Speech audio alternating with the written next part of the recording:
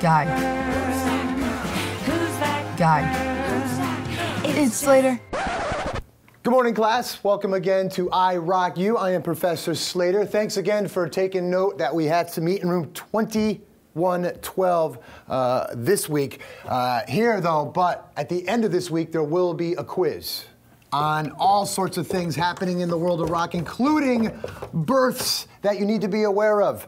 Mr. Mike Ness, lead guitarist and vocalist of the band Social Distortion, he's turning 55 this week. Sebastian Bach, ironically, Mr. Youth Gone Wild, will be 49 this week. Mike McCready from Pearl Jam is 51.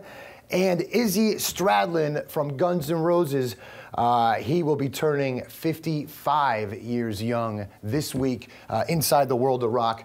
And of course, we'll follow the births with the deaths inside the world of rock and roll. One biggie, Mr. Kurt Cobain, back in 1994, committed suicide this week at his home in Seattle. His body wasn't discovered until 3 days later by an electrician who showed up to install a security system, who initially believed that Cobain was asleep, but after he kind of nudged him a little bit, he realized he was in fact dead. A suicide note nearby his, right by his body said, quote, "I haven't felt the excitement of listening to as well as creating music, along with really writing, for too many years now," end quote. And a high concentration of heroin and Valium was found in his system. Also, this week, back in 1998, longtime drummer for everyone from Deep Purple to Whitesnake to Rainbow to Brian May from Queen, Mr. Cozy Powell was killed in an auto wreck. And that, unfortunately, was the loss of a great drummer inside the world of rock. This week, inside the world of rock and roll, events you need to be aware of.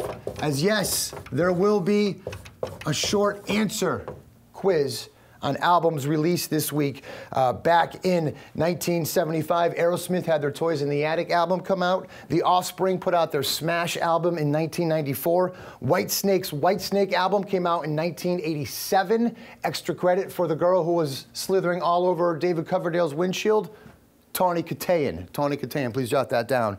Again, thank you so much for joining us here in room 2112 at iRock You. Mr. Erna, you will be responsible for snacks next week, and we'll see you next time here at iRock You.